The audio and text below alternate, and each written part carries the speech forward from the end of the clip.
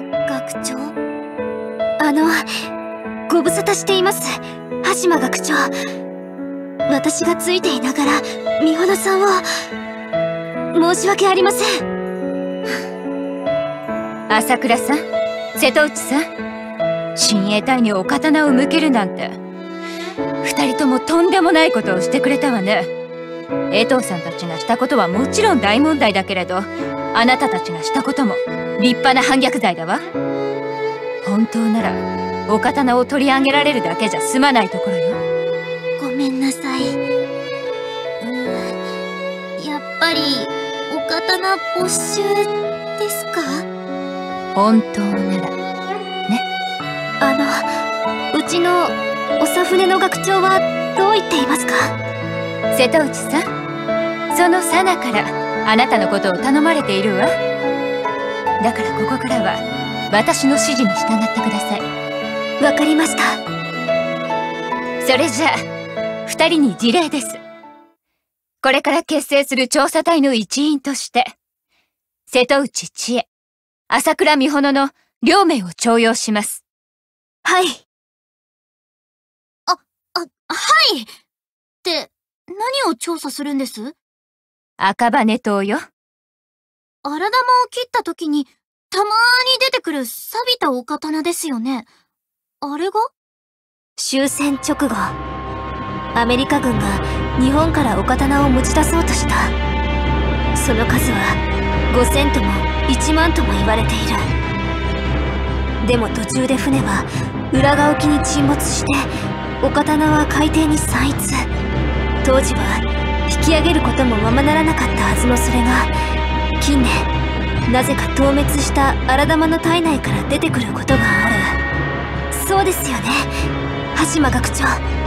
ちーねーは物知りだな美穂ちゃん、常識よ。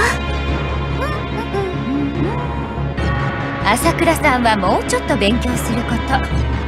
さておき、近年関東を中心に荒玉の発生件数が多くなってきているのだけれど、それは知っているわね。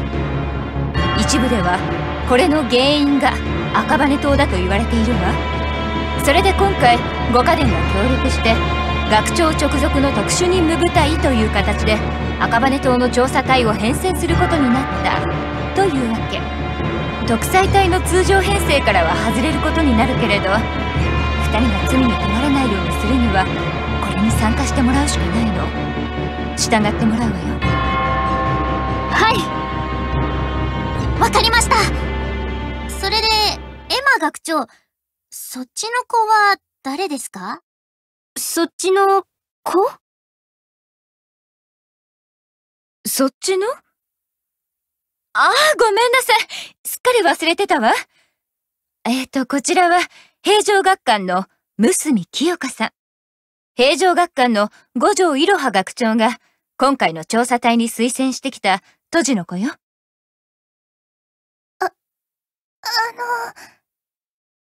ろしくお願いします。あれ？この子、なんか影、薄い？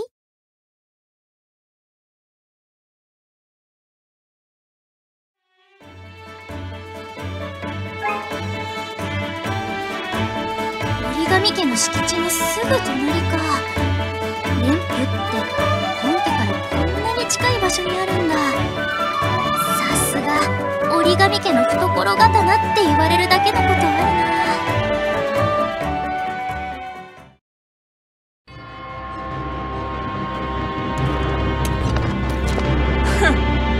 それでその子たちが美濃関と長船、平城の駒というわけ？ユキが、彼女たちは立派な都知よ。駒なんてそういう言い方はないんじゃないの？局長、ゆかり様に一途なのもいいけれど、いつもそれじゃお友達なくすわよ。まあいい。せいぜいうちの小吹の足を引っ張らないようにすることね。小吹。って、美穂のとおっぱいじゃねえか。おっぱいじゃなくて瀬戸内千恵です。なんだ、やっぱりおっぱいじゃん。父江だし。七の里さん、お昼ぶりです。七の里さんとはいらねえ。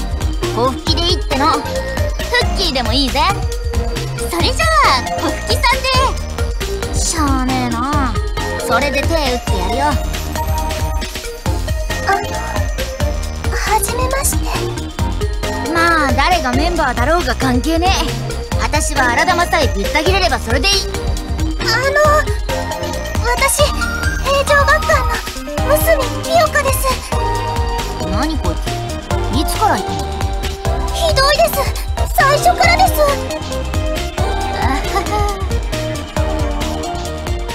す。そうだ、美濃関学長、ちょうどいい。綾小路の駒もまだ来てないわけだし、どう？この子たちがこの舞台にふさわしい杜氏かどうか試験しましょう。試験ってそんな勝手に。この子たちはいろはさんやサナから預かった大事な。大事？バカバカしい。オペレーター、装備試験室で実践式の模擬戦を行う。10分後、試験室に小型の荒玉を適当に放ちなさい。了解しました、学長。ほ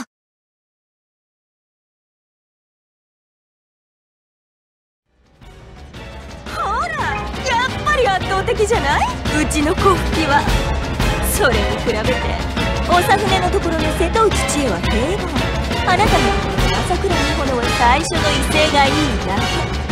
平城の娘清香に至っては戦うこともできない役立たずじゃない。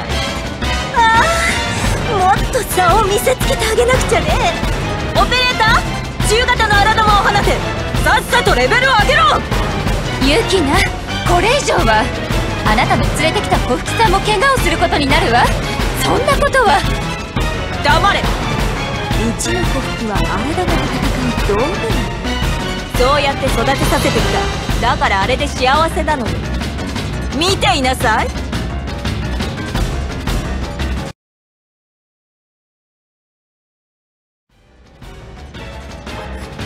う嫌です。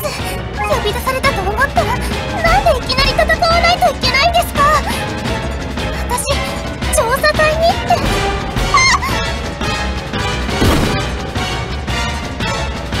どういうことです、高津学長？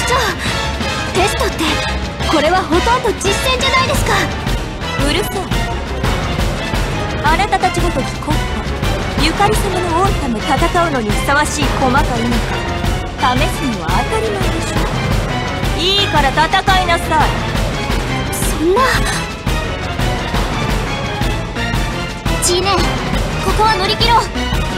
私、これはチャンスだって思ってる。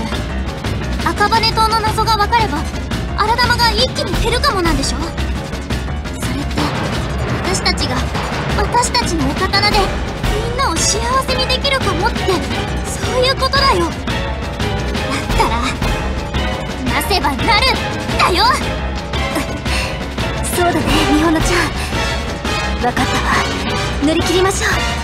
清香さん、あなたは後ろに下がっていて、無理に戦うことはないからね。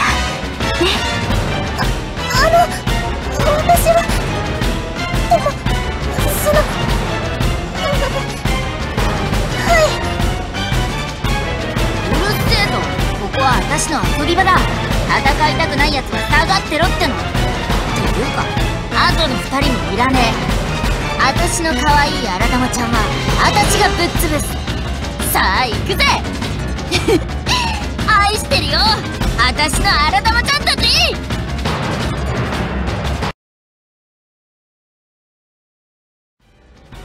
どうした学長、これで終わりかよ。もっとだっての、もっとぶっ倒させろよ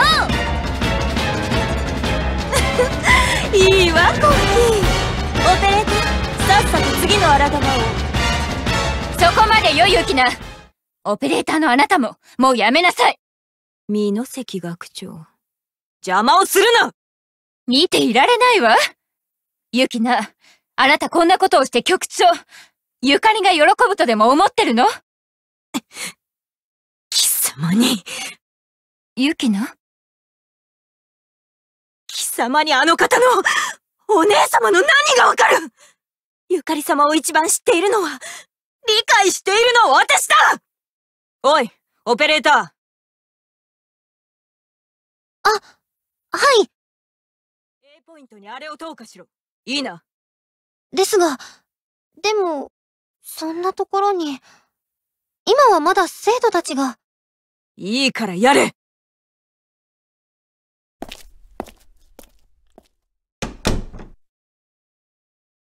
ユキナ。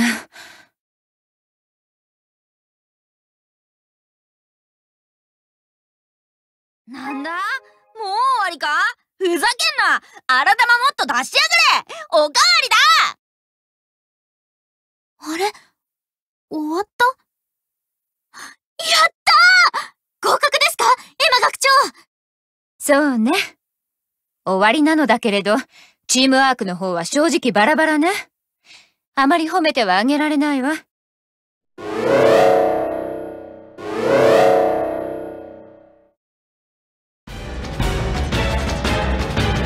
庭に？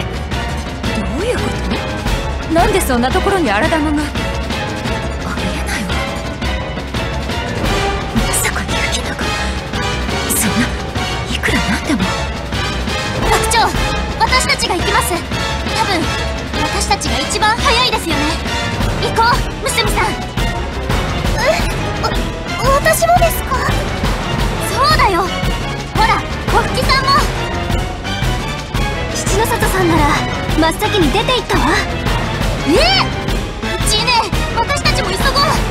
行ってきます、エマ学長。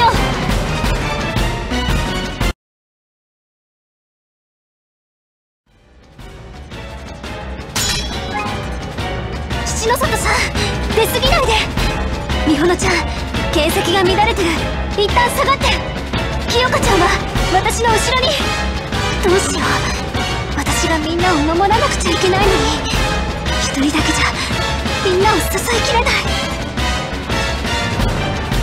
危ない、娘さん。しまった。清香ちゃんがちょっと目を離した隙に。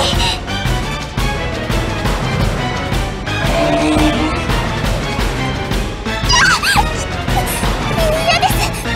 来ないでください。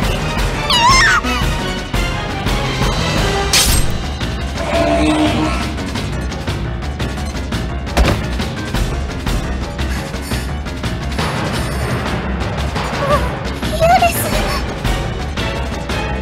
よかった、無事ね。清香ちゃん、なんとか自分で避けてくれたのね。でもこれ以上、今の清香ちゃんは戦闘に参加させられない。ヘリコプター？一体こんな時に誰が？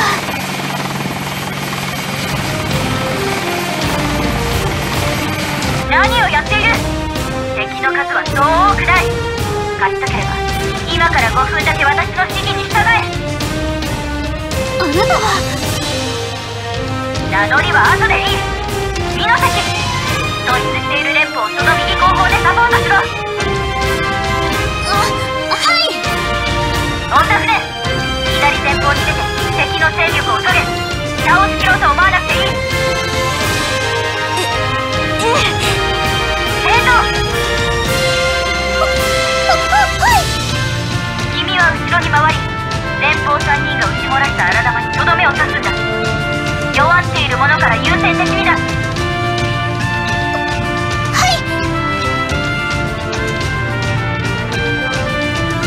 何なのこの人。この妙に現場慣れしている感じ。それよりも今はこの場を乗り切ることが大事。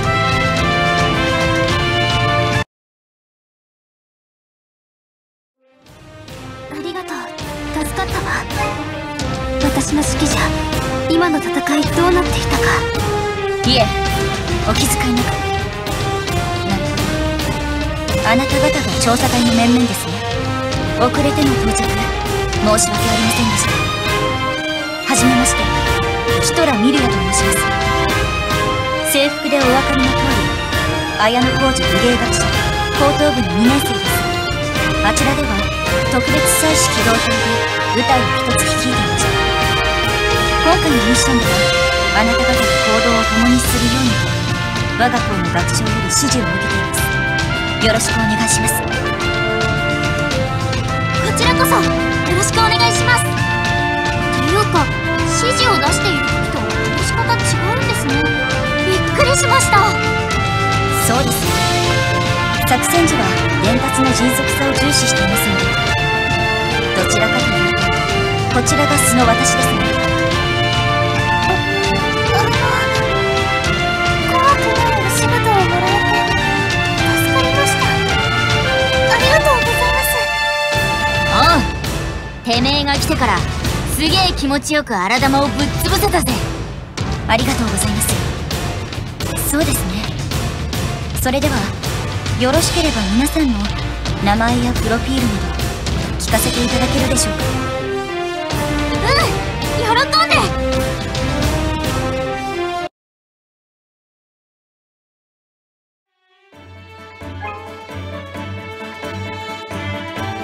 瀬戸内千恵さん、確認になりますが、調査の目的は荒玉発生の一因とされる赤羽島の出所を探ること。これで間違いないのですね。ええ、だからまず東京方面へ向かうのはどうかしら。目的地は別にして。あ？だったらまずはこの鎌倉からじゃねえのかよ。アメコーな奴らがお刀ぶんどって持ってこうとした時にあいつらの船が沈んだのこっちの方だろ。そうね。でも五家伝の調査の結果、船が沈んでいるはずの裏側沖にはお刀は一本も沈んでいないということになっているから。だから東京かよ。だから東京？つまりどういうこと？そうですね。朝倉美穂さんもご存知だと思いますが、荒玉というものはノロが集まり結合することで発生します。あ、はい。さすがにそれくらいは。本来ノロは無機物との結合こそしないのですが、お刀は例外。いえ、正しくは結合こそできないものの、なぜかノロはお刀を取り込もうとしたがります。とはいえノロが実際にお刀を取り込むことはありません。例外はそう、錆びたお刀だけです。つまり赤羽島のことね。私たちはそうしてノロに取り込まれた赤羽島をいつも回収しているわけですが、おかしいとは思いませんか？本来ならお刀は刃こぼれもせず錆びもしないはずなのに、どうして錆びつき、しかも荒玉に取り込まれるのか。そもそも取り込まれて錆びるのか、錆びてから取り込まれるのか、研究はされていますが不自然なところが多すぎます。私のお刀、賀州清光は先端が欠けてるけど。それは興味深いですね。いえ、それはさておき、そんな理由から錆びついたお刀である赤羽島は人為的に加工され誰かがばらまいている可能性があるというのが五家伝の共通見解なのです。とにかく私たちには情報があまりにも少ないの。だからまずは赤羽島をはんだ荒玉が多く出現する東京へ向かうのが得策だというわけ。なるほど。それで東京のどこに向かうの？は？荒玉ちゃんぶっ倒しに行くんだろうが。血気盛んなのはいいのですが、それが目的ではありません。そうですね。まずは特裁隊の支部に赴き、そこで近年の事業を請求して。つまんねえ。仕方がないでしょ。他に手がかりなんて。原宿。は？原宿行きたいです。原宿いいよね。ってばっかじゃねえの？そうですね。娘清香さんと同じ関西組としては気持ちもわかるのですが、遊びに行くわけではないのです。そうよ清香ちゃん。大人系女子が行くなら原宿よりも渋谷かしらね。